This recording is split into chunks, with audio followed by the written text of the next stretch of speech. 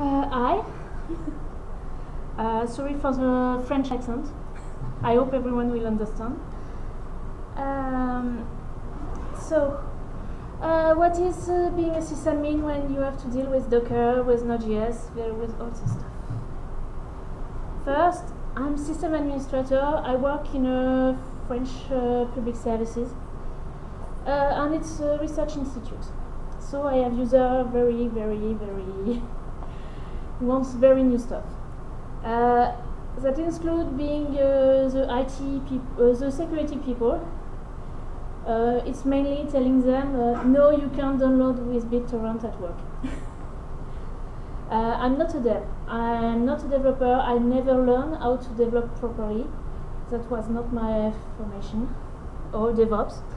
And I package for Fedora and 8-Bell since almost a year now.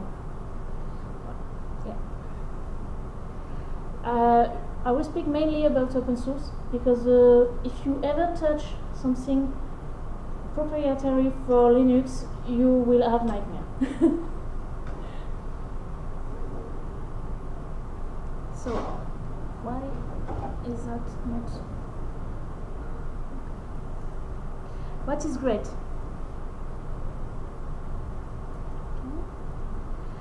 So GitHub is great. See, it's easy. You can fork, you can download very easily software, you can access the documentation because it's all in one. You can report the bugs. Yeah.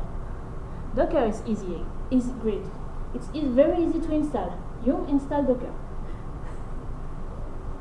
Well, there is a little bit of configuration after, but you have tons of software, tons. Every server thing now, you can find it on Docker, almost. You don't have to bother to find all the dependency, compile if it's not available, the version is not good. You can run the same instance on your laptop and on your server somewhere on the cloud. You can create your own image if you want, if you have some personalization, or for your software, your project. And you don't mess up with your space system you use every day to read your mail, respond to your boss, that kind of stuff. And you have to explicitly declare the port you want to use in the Docker container, if I don't. And as a security people, I think it's a good thing because it makes user realize you cannot open everything on the internet every time.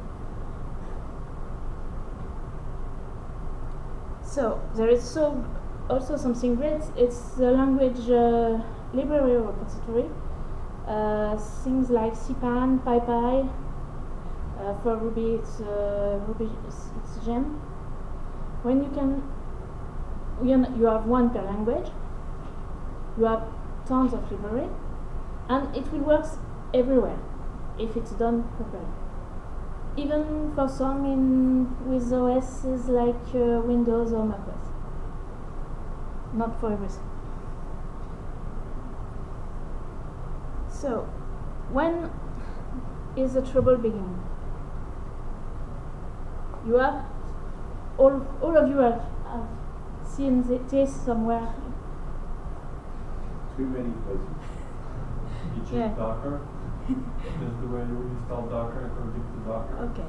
You really want to launch this on your laptop? On your personal laptop with all the data? Mm-hmm. Yeah. Your parents have taught you well. Always be careful.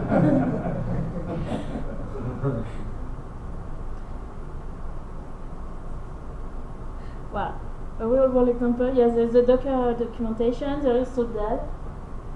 Well, I'm sysadmin. I work with Dell hardware. OpenManage is, it's to download OpenManage. It's a tool to manage the hardware, supervise everything. And it's the official documentation, certified.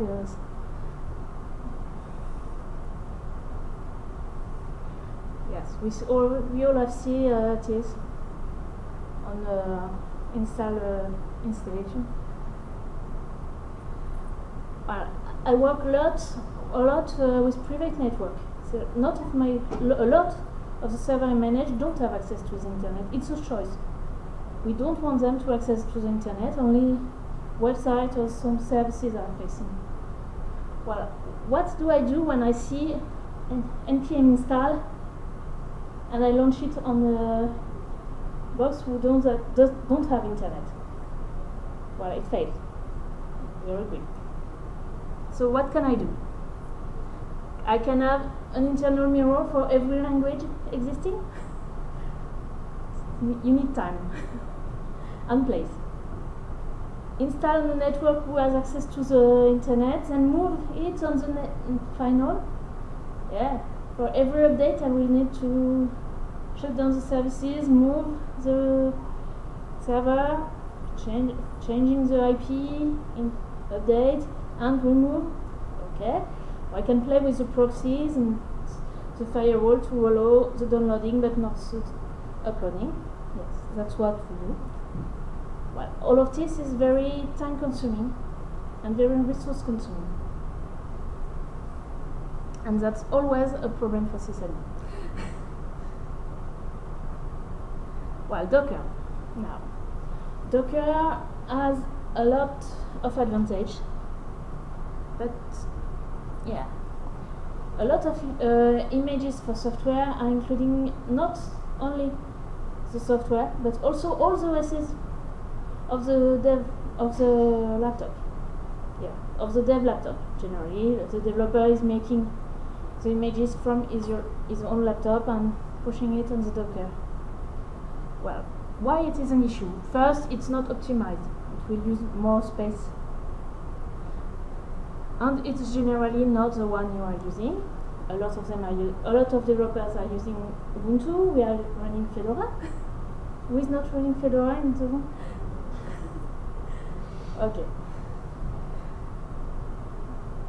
And there is a recent study where shows that more than 30% of the official image are not updated. They have major security issues. Bleed. It's 1 year. It was last year. Bleed. And yet now we can still find images. And there is another issue specific to Ubuntu. It's the Ubuntu license, and more specifically the stuff about the trademark, who is questioning it because when you read it carefully, you can understand that you need to have an authorization of Canonical to use Ubuntu for your product you're selling, or you need to recompile everything. All the distribution, not just the package you're using. So, I don't know, but I don't find it very clear. On the other side, Fedora, Red Hat and CentOS have a very clear way to do it. There's only a few packages who where the trademark with the trademark, and you can easily remove them or change them to your own. It's what CentOS is doing. Well, you have your stuff, you have tested it, you are finding it good, you want to deploy it on your company network or for your friend. Well, why not make your RPM? It will be easier. What can go wrong? Any idea?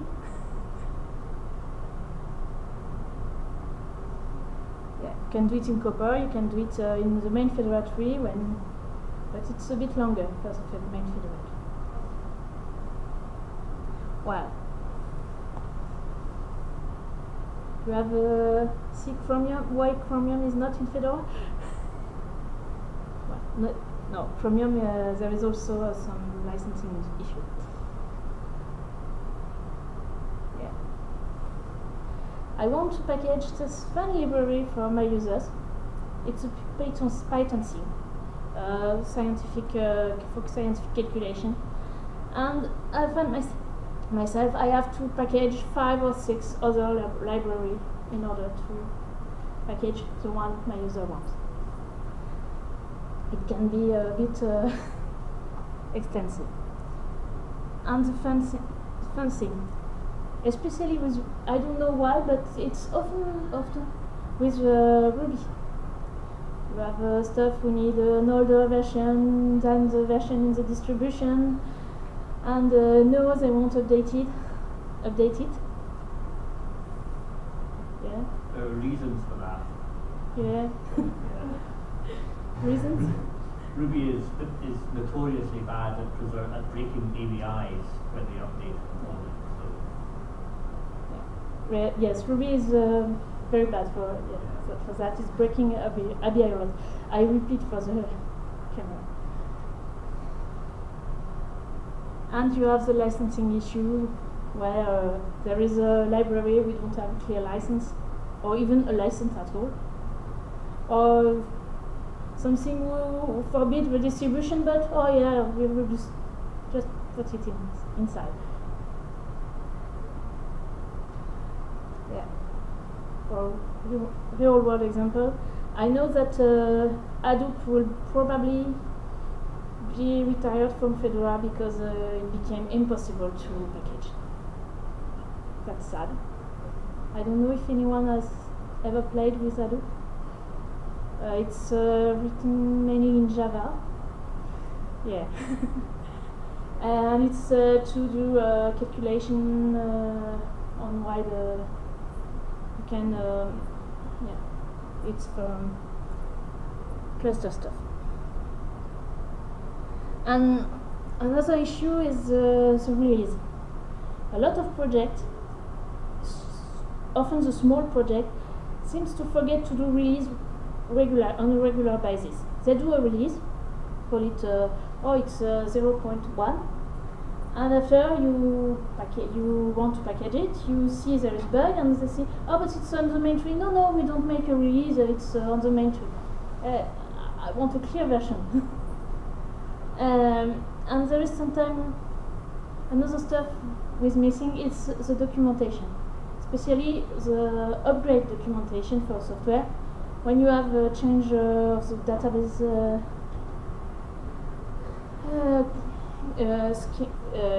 schema in English, configuration change, and you don't have any warning. It's just, oh yeah, upgrade. Oh yeah, we have changed this. Configuration has changed. We don't use MongoDB. We switch to another thing.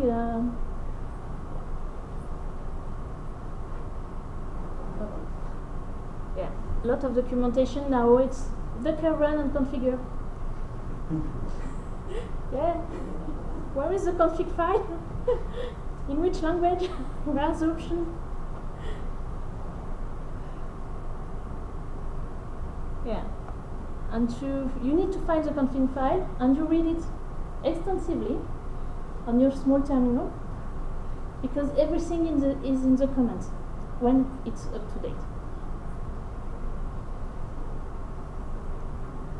Yeah, or it's sometimes a blog article, more or less useful, more or less complete. You need to find a piece here, another piece here, and guess what adaptation you have to make, because the documentation is about the 0.2 and you are on the 0.4. Yeah, you can always find that. And people are following this instruction. I see there is Sysadmin there. And it's stay online. For years. Yeah. As I said, not very difficult foundation. So the release and upgrade stuff, it's where Docker, Atomic, or even virtualization with VMware, Xen are better than installing on the, for a reason. I see there is, you can do snapshot. Make your snapshot, you upgrade, everything is fine, okay. Everything goes wrong, I can still delete and go back on my snapshot and work on it later. Not a Friday.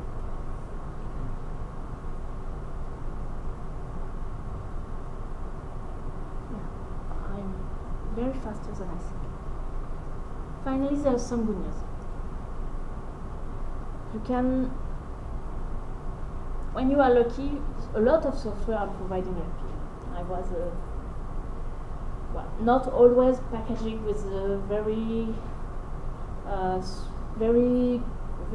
good packaging. Sometimes it's OPT/OPT. It's not always respecting the Fedora guidelines, but well, they are not working for Fedora or Red Hat. When you are not too lucky, you get an archive that with clear installation instruction, or SVN or Git repo, and it's working. And now with systemd, it's very easy to create a service file, way easier than with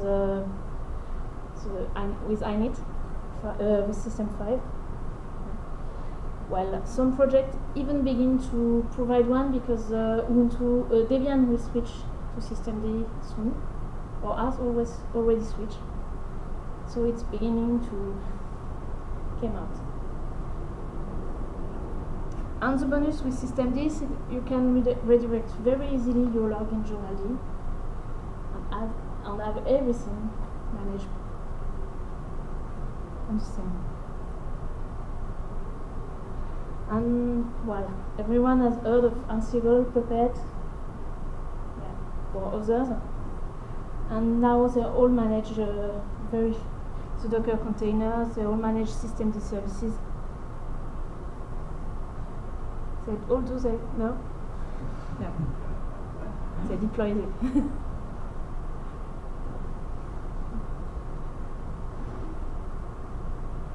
Yeah, and for supervisions, it was never an issue.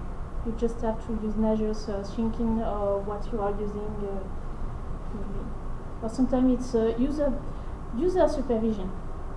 The mail at 6 o'clock Friday, it's not working. You already know? Okay. I was very faster than I think I will be. So I would like to thank the people on the Fedora Developer channel for the proofreading, and if there is some orthographic error, they are mine only. I want to thank Air France and Boeing for almost making me missing my talk. I was supposed to arrive yesterday. I arrived at noon. Wow. Yeah. And everyone here to have listened to me. I hope you have questions.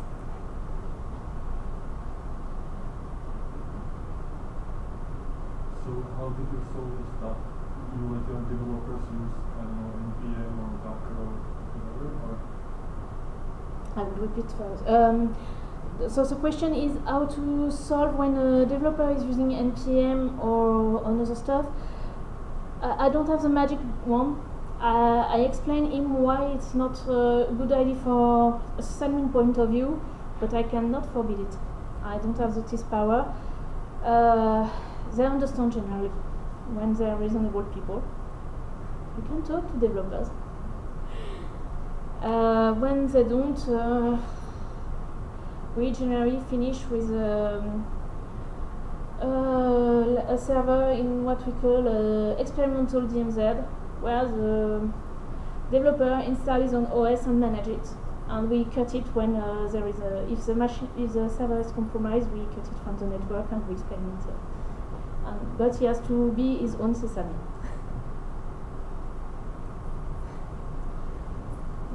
We are a bit more. Yeah, I work with researchers, so they need to have stuff very experimental. So we don't have the same rule for production and experimental. Experimental is very. They can use NPM. We don't block it because they will need to be with new stuff.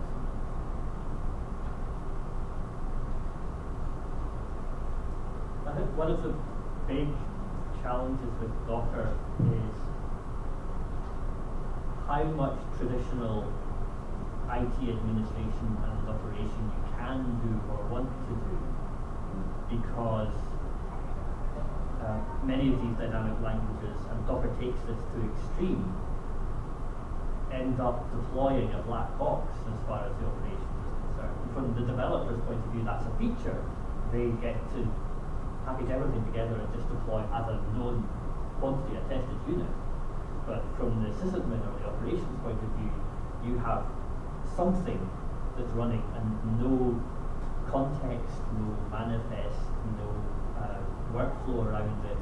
And if you do have an image that has heartbeat in there, you can't even tell without bending over backwards to reverse engineer what was in this log that appeared in your production network. So what kind of approach do you take? Do you simply give the developers that responsibility and let them be in charge of that side of your security, or do you try to add some level of guarantees above Docker on the production side? The question was about Docker in a production environment and how we deal with it to not end with black boxes on our network. Well, the answer is it's a research center. The few researchers who are using Docker, because some of them are still using Fortran. The researchers using Docker are generally the people we can talk with. They are following the news, and they understand the way they have a forge. They have well, it's not GitHub because we can't use GitHub for privacy reason. But we have a forge, and they're uploading their code on a Git instance. So when the development is done properly with some standard and a forge Git, you already deploy then your software on GitHub.